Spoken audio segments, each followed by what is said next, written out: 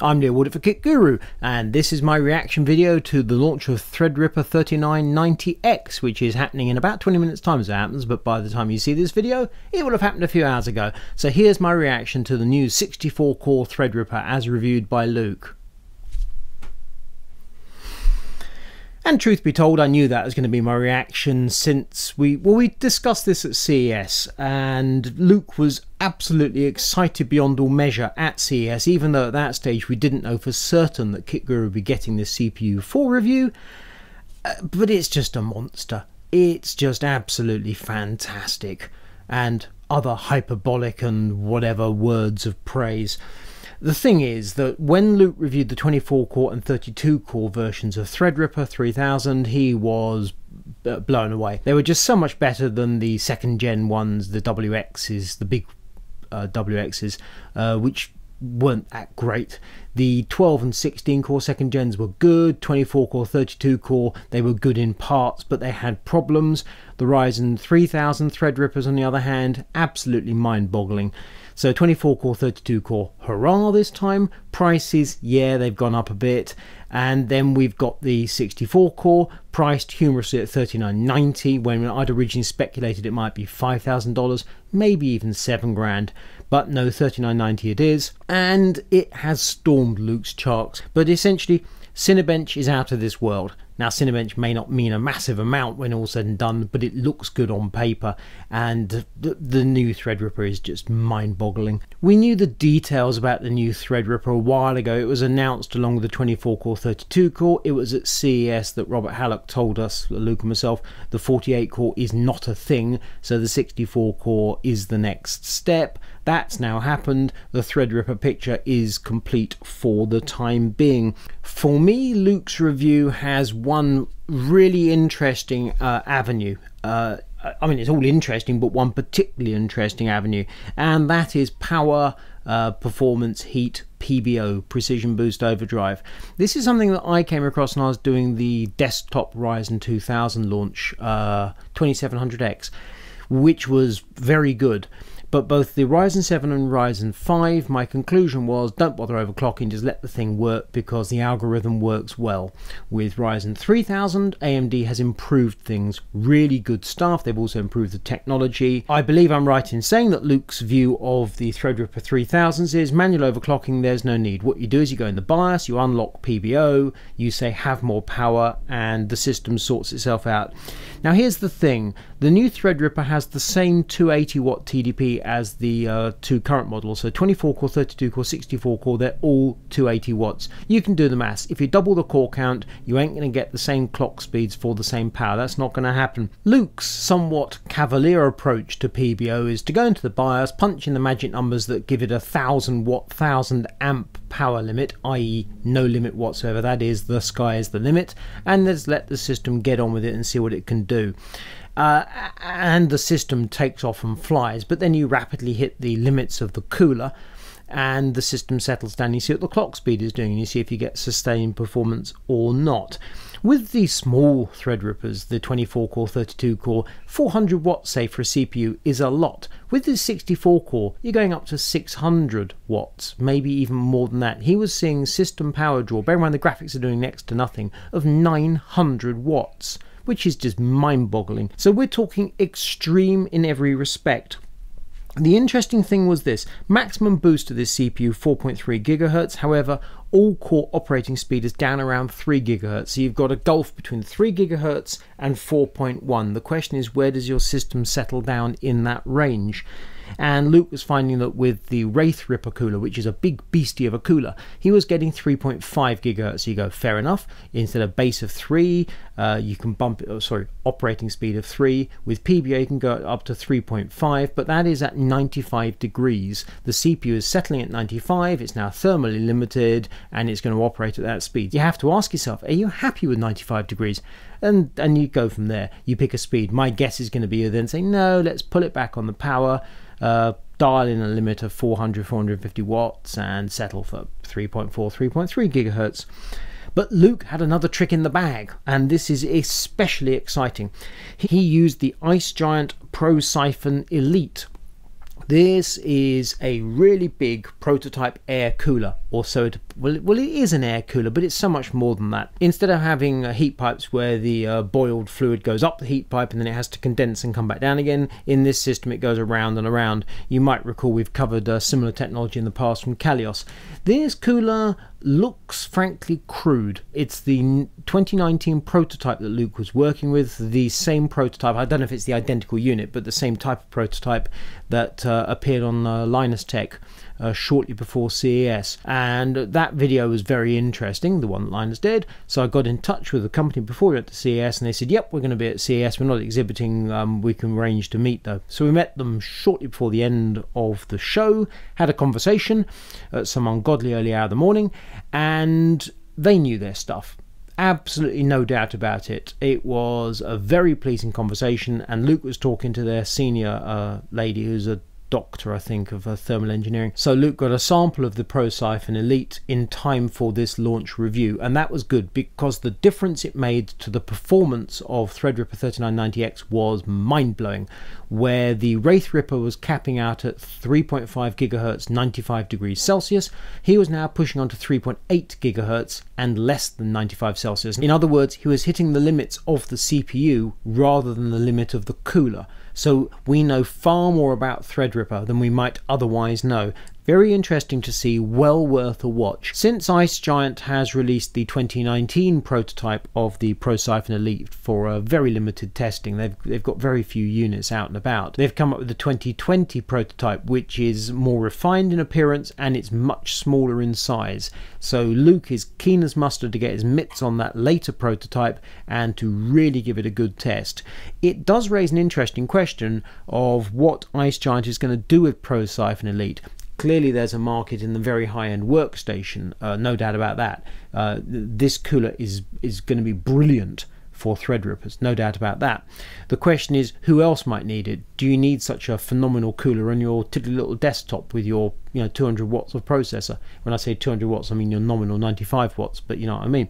So that's a different question entirely. Nonetheless, this cooler has really added some spice to Luke's review of the new Threadripper. It worked brilliantly well, far better than I'd have ever hoped when I first saw pictures of that first prototype. Absolutely superb. I mentioned CES, and as I said, towards the end of the show we met the IceGiant people, and that was very, very good news indeed. CES itself though is a really strange show. There was interesting stuff to see. We did a lot of videos, myself and Luke, and we saw good stuff, but the gaping hole was no CPUs. We saw a couple of laptops that were waiting for Intel 10th gen laptop CPUs, which was very strange to see. AMD announced Ryzen 4000 for laptops, and we saw in particular the Asus ROG Zephyrus G14, but these laptops haven't yet launched. They're announced. It's all going to be happening in the very near future. I think Robert Hallock was talking about February, March, April. Well, we're into February now, so that's obviously Q1's going over into Q2. The early part of the year, and it's a strange time of year anyway, but I'm expecting we're going to see products actually hitting the shelves quite soon. And if AMD can deliver Ryzen 4000 laptops that are interesting, that perform well, that cost a sensible amount of money and have decent battery life, then at the moment, I mean, Intel hasn't turned up to join the game, so AMD's got a real chance to actually sell some laptops, which would be different. What did we see at CES? We saw some cooling hardware, we saw cases, we saw some interesting monitors, we saw some impressive monitors, we saw a bit more of this for creators thing going on, and then AMD announced Ryzen 4000 for mobile. However, at CES, Intel was effectively missing in action. We saw talk about Ice Lake. We were shown Ice Lake laptops that were impressive enough. We were surprised to see in the keynote that they did. I mean, we weren't there for it. It was broadcast or webcast, so there was no need for us to be there. We were doing other things. The news guys back at base sat up in their pajamas and watched it, and they showed off, among other things, very briefly, their DG1, which is a desktop graphics one. It's a development thing. Essentially, as we understand it, it's a laptop graphics GPU basically putting a PCI Express card so that games developers can actually have a play with it, plug it into their systems. And the very brief piece of gameplay that was shown was deeply unimpressive. I mean, it worked, but that's about all you could say. However, in fairness to Intel, it was never intended to be a product. The hype around Intel Odyssey was nothing more than that, just pure hype. And the question is, when will they come up with DG2, which is supposed to be a proper graphics product? And at the moment it's 2022, which, considering Raj Kaduri now joined Intel a couple of years ago, 2022 seemed to be long enough to actually develop a product and take it out to production. One fascinating piece of gossip recently that Adored TV had, he clearly has some very good contacts within Intel, is that Raj is going to be using TSMC to fab Intel's graphics chips, which is such a phenomenal break with Intel's historic use of their own fabs as to be like quite mind-boggling. However, it makes perfect sense when you consider Intel's current problems with hardware. A few years ago, if you'd said Intel's going to do a graphics card fabbed by TSMC, immediate response would be, well, that can't be right. Now it's, yeah, okay, makes perfect sense. So the world is slowly changing. We saw at least two laptops, I think one from Acer and one from MSI, that were basically labelled as, this is a new laptop, we're waiting for an Intel processor to put inside it. We were given absolutely no clue when 45 watt laptop parts are going to arrive that are nominally 10th gen, i.e. we assume Comet Lake. We don't think there's going to be a 45 watt Ice Lake part. If there is, then Intel's keeping that very much under their hat. So at some stage 45 watt laptop parts for gaming laptops. As to when, not sure. I'm assuming Computex, but I'm hoping before that. Question is going to be whether they do desktop before laptop or laptop before desktop, and right now everything is just opaque. In the past, the push has been on mobile because that's where the sales are, that's where the money is. So if we go with that, March or April possibly. I mean, after all, those laptop chassis exist and they don't produce those and show those. Well, I've never actually seen a laptop chassis produced in advance of the processor and shown off, so that definitely suggests soon. When it comes to Intel desktop processors, all the rumours at the moment are there'll be a new chipset, so presumably Z490. What that will bring over Z390, not a blooming clue. There's no hint at the moment of PCI Express Gen 4, so perhaps it'll be Thunderbolt or something like that. Maybe it'll just be compatibility with the new processor family. Let's say that desktop 10th gen is going to use Comet Lake, and let's say it's 14 nanometer, either plus or plus. Let's say that Intel manages to cram 10 cores inside this processor that used to be 4, went to 6, is currently 8. Let's say they can get 10 cores in there. Goodness knows how, but let's assume they can. Let's assume the thing doesn't cook itself immediately and they bump up TDP to start taking some sort of account of the fact it's nowhere near 95 watts anymore, not at any speed you want to use. Let's assume it can clock at a reasonable pace, because after all the 5 gigahertz thing is what Intel's been shooting for some while now. Let's assume all these things. Let's assume the pricing is reasonable, and that's a big assumption considering Intel's currently selling every processor it can make, and when the i9-9700K launched it was more like £600 than £500. Let's assume then that the, what would it be, Core i9 10900K, I don't know, I give up their model codes. But whatever they call the thing, let's assume it's got all those good points. So let's assume it's a 5 gigahertz 10 core nominally 125 140 watt part that actually sucks 200 to 250 watts. Let's assume all these things, and you need a new chipset. I mean, fair enough. In one respect that's not bad. In another respect, they're so far behind AMD at the moment on the desktop, it's just terrible and absolutely grim. So when might we see this 10 series Comet Lake? Computex is the obvious time. Now, if you recall, when AMD did the X570, we saw X570 motherboards before we saw Ryzen 3000. We saw Computex a year back, we saw loads of motherboards, nothing running because we had no processors. And I think the vendors have been told not to put a previous gen processor in. I think I'm right in saying that. So let us say that Intel does something similar. Let's say that for Computex Computex, which is I think the last week of May this year, let's say they are showing off Z490 and we see a whole swathe of Z490 motherboards, and let's say the E3, which if my diary is correct is 2 weeks after in Los Angeles, let's say that we see 10th gen desktop parts there. That'd be nice. And then we know where we're going. Intel kind of has something that it can market and sell, and that should be able to play games nicely. I don't think AMD is going to do anything with Ryzen 4000 desktop this year. The original roadmaps kind of suggest that. It suggested 3000 last year, 4000 this year, which would have been amazingly swift.